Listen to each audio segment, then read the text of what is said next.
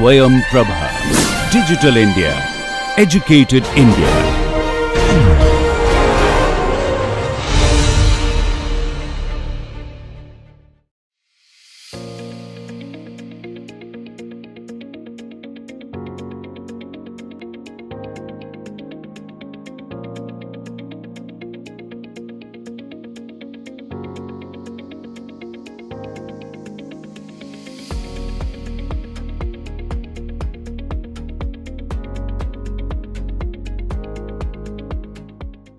Hello everyone, and here we are with the 17th lecture of the course Fracture, Fatigue and Failure of Materials. And in this lecture we are going to start another new concept, new topic, which is on impact toughness. So let us see what will be covered in this lecture today. So we will be talking about impact test and what is the necessity for that, why do we need to know the impact toughness of a material, the practical significance. And of course, that will be also associated with the different types of testing that are done to find out the impact toughness of a material. And most likely we will be talking about the Charpy impact test, which is the most common and most widely used impact toughness testing. And from there we will lead to the concept of ductile to brittle transition and the temperature associated with that. So let us start with why the impact toughness characterization has become very important. It dated long back, more than a century back, during the time of the Second World War, when there was a lot of failure events that people have noticed. So there were these liberty ships which were built during this period of early 1940s and so. And the main purpose of this kind of ships are for the transportation. So during this period of around say 1939 to 45, over this period of time, more than 2,700 of liberty ships are being built. So let me just state these facts a little bit. Over this period of 6 years, almost more than 2,700 liberty ships were built, and there were of course different sources specifies this number a little bit in a different way, but more or less there was a huge number of ships that has been built over this period. So it is obvious that much of the manufacturing has been done in a hurried way, in a way that they can complete their assignment, their job, that the ships will be functioning soon. So that was one of the fact that later on people came to know that could be related to their failure incident. So out of this 2,700 or more than that ships, there was a failure incident of more than 1,000 ships. So to be specific, more than 1,000 ships got failed or damaged or showed significant amount of defect that they has been retired from their service. And most importantly, there were few incidents that showed that the ships actually cracked into two. So here is an example of one.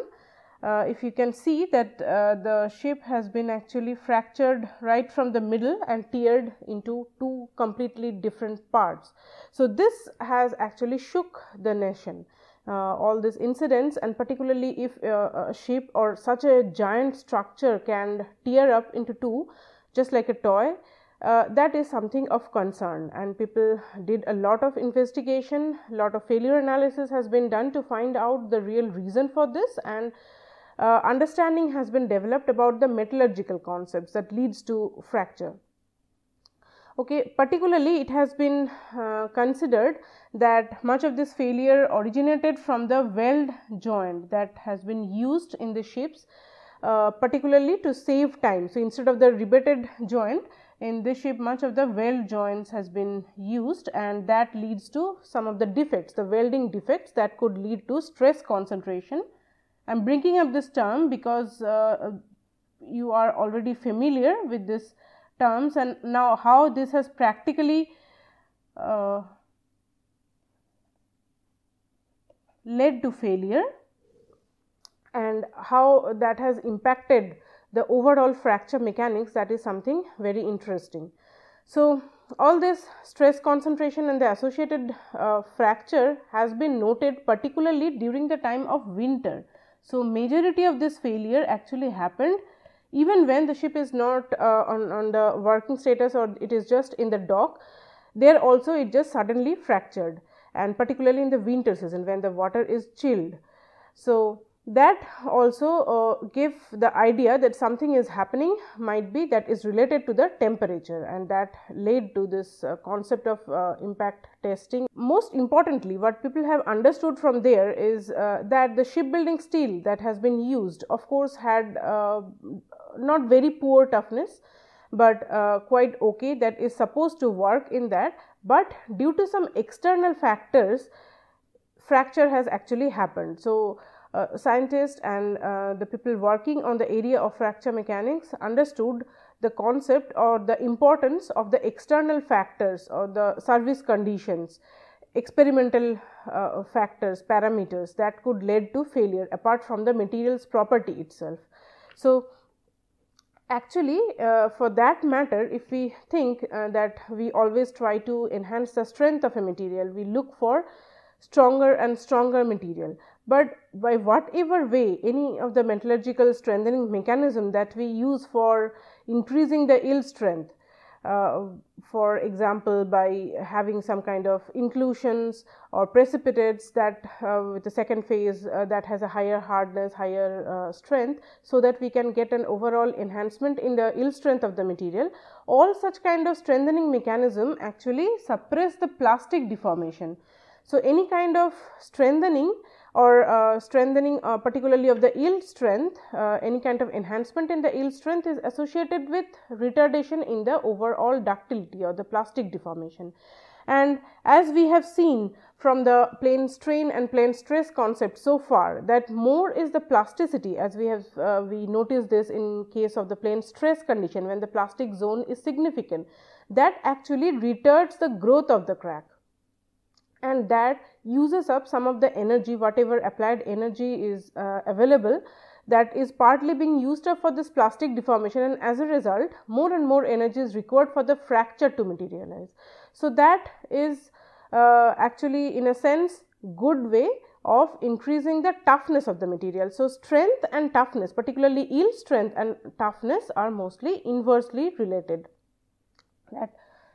So, any enhancement in the yield strength delays or the stress relaxation is being limited in case there is a plastic deformation. Okay. So, with that we came to the concept that any kind of external factors other than the metallurgical way itself, if we are using some kind of notch, we have also seen that particularly for ductile material, this presence of the notch can lead to notch strengthening. In case of brittle material, we see the weakening as expected, but for the case of ductile material, because of the stress triaxiality at the notch tip, that leads to a notch strengthening. So, now if we think about the importance of the notch, we see that longer is the notch. For example, if we are increasing the notch size, the A, so longer is the notch, that will lead to a reduction in the ductility in the material. So, that essentially reduces the fracture toughness of the material. So, fracture toughness reduces. On the other hand, if we are talking about the temperature, now temperature is inversely proportional to the yield strength. More is the temperature, more ductile the material is, means the yield strength is reducing. So, that in a sense we can say that if we are reducing the temperature, or in most cases if the service temperature is much low, then the strength of the material increases, because there is not enough plastic deformation, and that means that more and more energy needs to be supplied to have the material yield. So, if we can simply draw the stress versus strain curve. Let us say this is for a regular material, and in case we are seeing any of this condition, there will be enhancement in the yield strength, but there is at the same time reduction in the total elongation to failure or the ductility, or overall there will be a reduction in the toughness. Okay. So, what we have seen so far is as the notch severity, like the length of the notch or the sharpness of the notch tip reduces, under such circumstances there will be an enhancement in the yield strength part. Also, we have seen that if we are decreasing the temperature, let us use the symbol T for temperature. So, if the temperature is being decreased, that also leads to an enhancement in the yield strength. The other important factor is the strain rate, the deformation rate. So, if we are applying a very high strain rate, then the yield strength is also increasing. Okay. So, yield strength is directly proportional to the strain rate. Higher is the strain rate, more will be the yield strength of the material. Okay. So, there also we are seeing an effect in the stress strain curve. Okay. So, these are the three factors which eventually alters the fracture behavior of the material, and that is particularly relevant when we are talking about the service condition. So, we can determine the fracture toughness of a material from the lab scale by using even the plane strain, plane stress concept, but when we are using this material, this component in actual service, then we see that because of this conditions like the presence of the notch or the change in the temperature or any alteration in the strain rate can actually lead to enhancement in the yield strength, but the overall toughness reduces. Okay. So, if that is the case, we need to figure that out through some testing, and there comes the major factors that are of concern for the case of impact testing. So, impact testing was first thought about by Sharpe long back in around 1912 and all, when all those failure things are happening, people came to know about the importance of the different factors that could have led to the failure and designed an experimental way to find out the toughness of a material. So, the basic factors which contribute to the brittle fracture, as we have seen, is the first of all the presence of this notch, and because of the presence of the notch, the stress triaxiality that occurs at the tip, because at in front of a notch there will be always some kind of plastic deformation, and how much will be this plastic zone size, that depends on several factors, also depending on the material of choice apart from the design factors. But surrounding this plastic zone there will be an elastic part. This elastic part is supposed to constrain any kind of permanent deformation that the plastic part is supposed to have. So, that leads to a stress triaxiality, and as a result the fracture behavior is being strongly affected. So, for example, if we once again draw the stress strain curve, and if this is one for a regular material, let us say a smooth specimen, if there is a notch, we can see that there is an enhancement in the yield strength and reduction in the ductility of the material. Now, if we are increasing the notch severity, so if let us say this is a shallow notch, and if we are increasing the length of the notch or decreasing the tip radius of the notch, we are seeing even further enhancement in the yield strength and reduction in ductility. So, this is for a deeper notch. So, that means that not only the presence of notch, but the geometry of the notch as well as the total size of the notch, that is also very important to manipulate or to alter the overall fracture toughness of the material. And apart from that, as we have seen that high strain rate has also some role to play, and as well as low temperature. So, when impact testing has been designed, all these three factors are taken into consideration, so that all this can be applied simultaneously, and so that we can figure out the worst case scenario and the fracture toughness in that.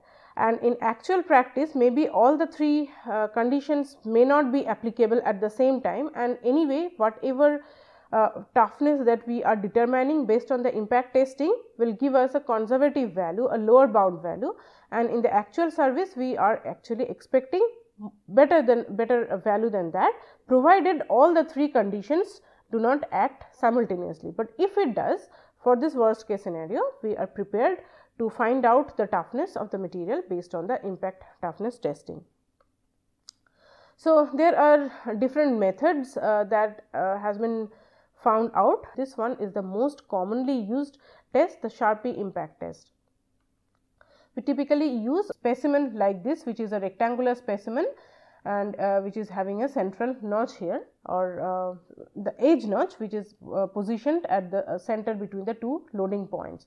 So, this is again like a single edge notch beam kind of specimen that we use for Sharpie test.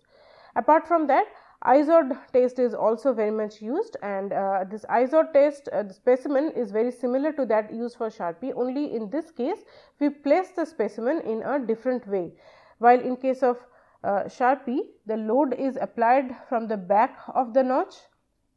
The ISOD test, the specimen is placed in a vertical way, and this is how the load is impacted on the specimen. On the other hand, there is an instrumented impact test. This is once again more like the Sharpie test only. So, it is an instrumented Sharpie impact test, and the difference between a regular Sharpie test and an instrumented one is that in case of the instrumented one, we can actually figure out the variation in the load with respect to time. So, this load versus time plot can also give us much more information about when this deformation has actually started, what is the exact load at fracture, what is the total energy for fracture, and so on. So, what is the amount of energy that is required for the crack propagation? All this can be determined from the instrumented impact test. We get much detailed information compared to the Sharpie test.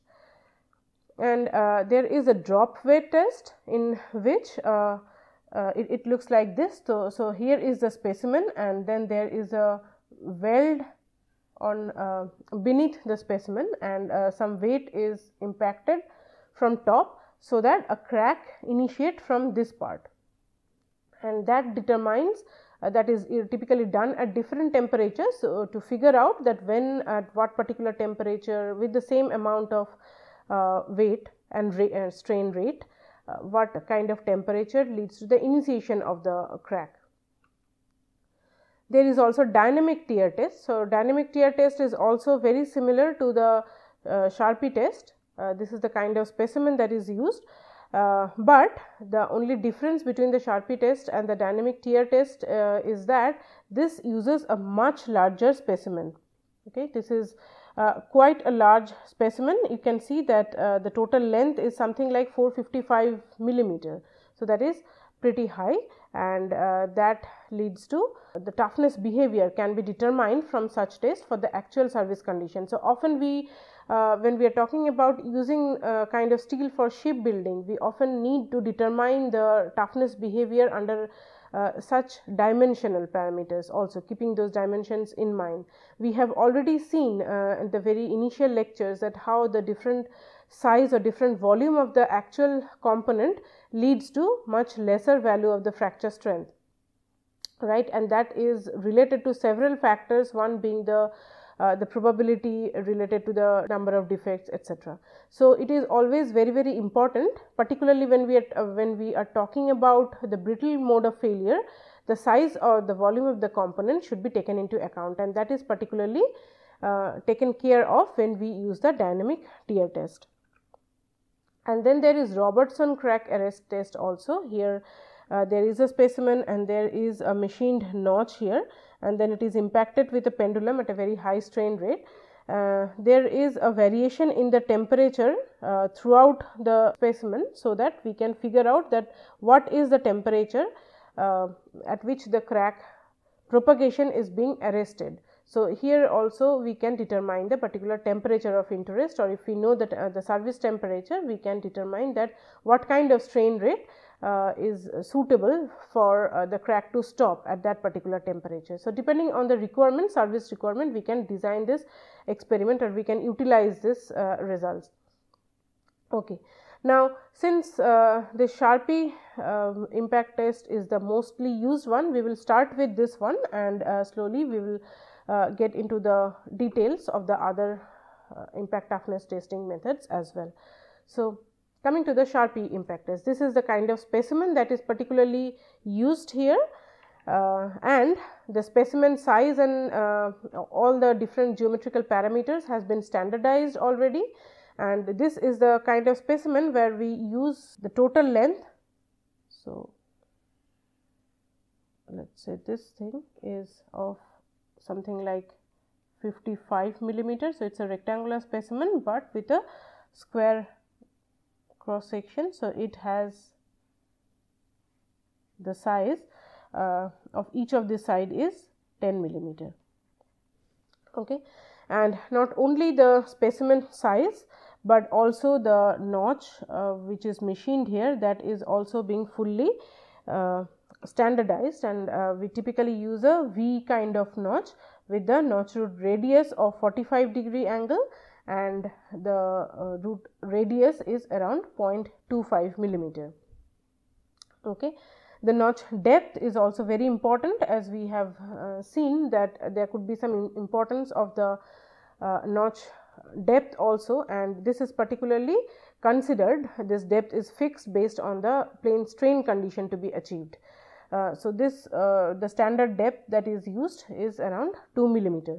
This other than the V notch, U notch are also sometimes used or keyhole kind of notch, depending on the service requirement. If such is the case of the notch, then often U notch or a keyhole notch are used, where the depth is around 5 millimeter and the notch root radius is a little bit higher of 1 millimeter.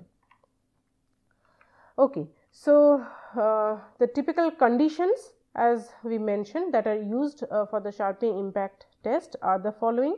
When we design the specimen, this following points are taken care of. So, first of all, there should be a plane strain loading condition. Once again, we want to determine the materials properties. So, we want to have the plane strain condition maintained there, and that is how the notch depth or the thickness of the specimen or the other dimensions or the width of the specimen all are being considered to achieve the plane strain loading condition.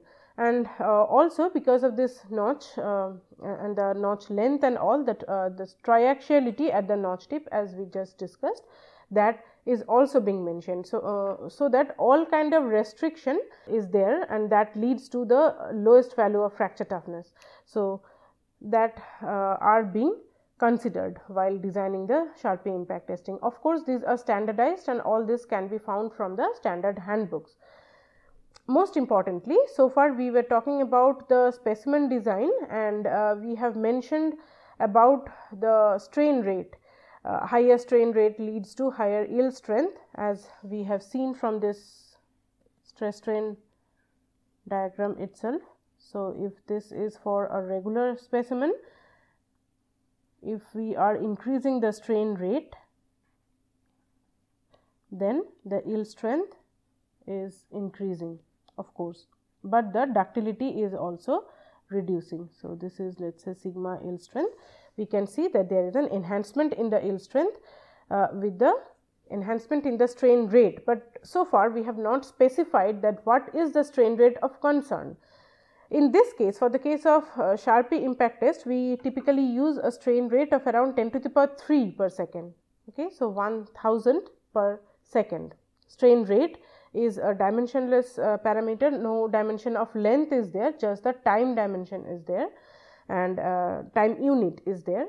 And what is important here to also appreciate the fact that what is the regular strain rate that is used for any other test. For example, if we are talking about a 3-point bend test, which is very similar to the, we use very similar kind of specimen for fracture toughness testing through ACNB specimen that we have seen in the last lecture. but the strain rate that are typically used for the tensile testing in the mode 1 fracture condition is something, let me just write it down here. So, normal monotonic testing.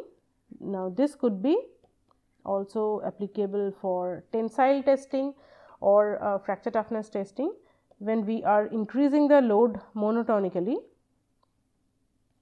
also known as static or quasi static testing. Let me, that is a more appropriate term, would be quasi static testing.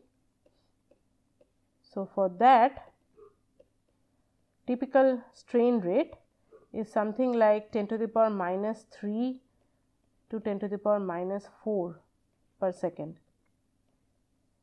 Okay. So, in comparison to that, for the case of impact toughness testing, we are increasing the strain rate by almost 10 to the power of by 6 or 7 orders of magnitude. So, strain rate increases by 6 to 7 orders of magnitude. So, that is of course a huge enhancement, and any such effect of strain rate will be completely pronounced in this case, and we can figure out the influence of the strain rate in there. Okay. So, let us see how the Sharpe impact test is typically done. So, what we have here is a dial and with this is a pendulum or a hammer. So, this is the base of the instrument in which the specimen is being kept. Now, this hammer hits the specimen like this, okay, actually the specimen, and then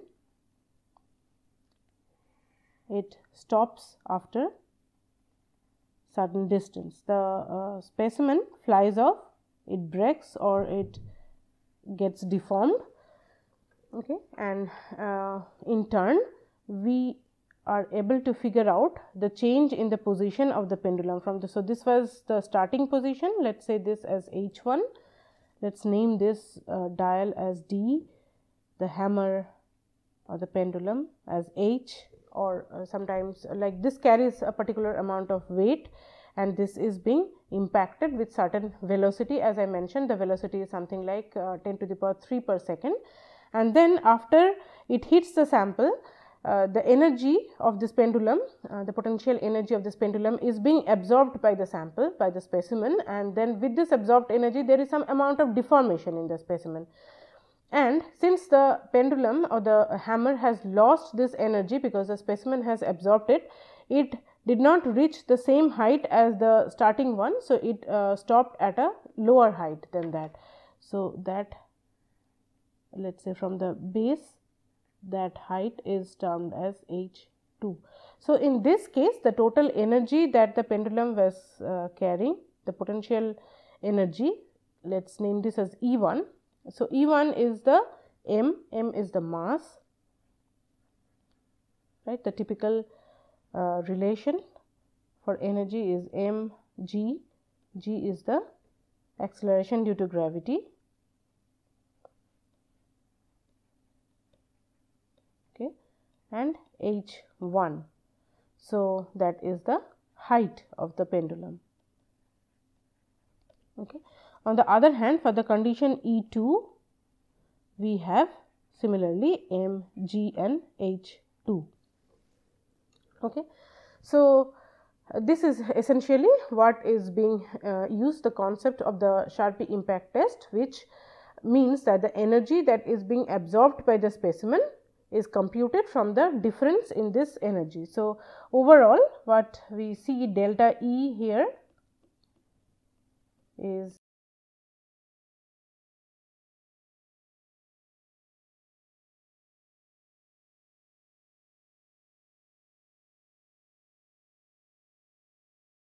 or eventually we end up finding out this energy or the difference in energy which is given by mg h1 minus h2, and this is termed as the impact energy. This delta E is actually what is known as the impact energy. Okay. So, here is the machine and how it looks like.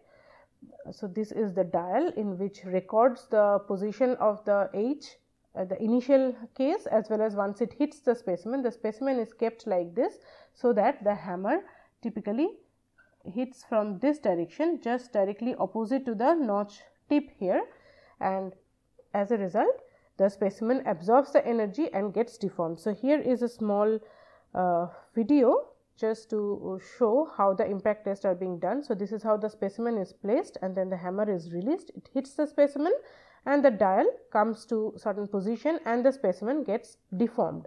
So, this is how from the deformation of the specimen we can determine that what kind of fracture has happened, whether the fracture has happened or not at the first place, and if has it been, then what is the typical mode.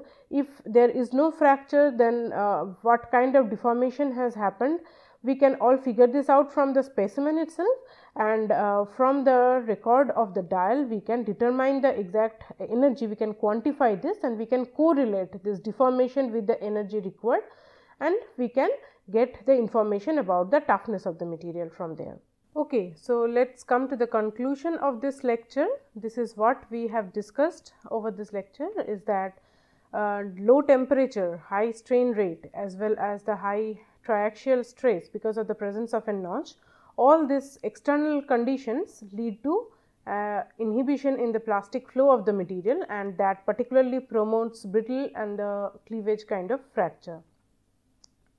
So, to find out the property of a material under such condition, impact toughness test is determined, and that is a dynamic test which is carried out on notched specimen. It is also known as the notched bar impact test. The impact blow is generally applied at a very high strain rate by means of either swinging pendulum that we have seen for the case of Sharpie test, or it could be a dropping wet as well. Basically, impact test is determined at the worst possible conditions, such that all the inhibiting conditions such as high strain rate, high triaxial tensile stress because of the presence of the notch as well as low temperature, all these three factors are acted simultaneously and the toughness is determined on that basis. The most common impact testing methods are, however, Sharpie and the IZOD impact test. So, these are the references used for this lecture. Thank you very much.